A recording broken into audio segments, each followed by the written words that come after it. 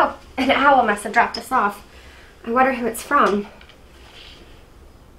Oh, it's from Jimmy. Did something happen at work yesterday? When Harry came home, he was all out of sorts, moody and hateful.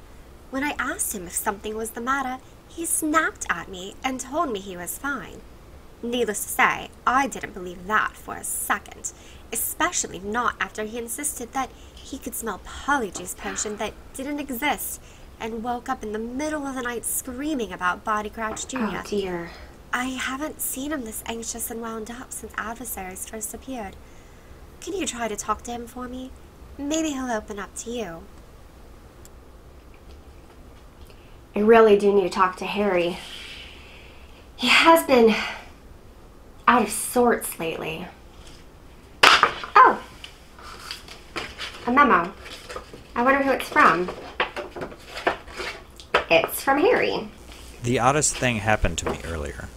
I heard the unmistakable sound of Dolores Umbridge talking as I was walking down the hall to my office. I ran toward the source of the voice, but there was no one around. It couldn't have been her, but it sounded so real. I swear, for a moment there, the scars on the back of my hand her bloody quill left behind even stung a bit. I know this sounds mad, but could you reach out to someone at Azkaban and ask them to confirm that Umbridge is still in her cell? I have to be sure. Well, this is troubling to say the least. I need to talk to Harry. This is not good.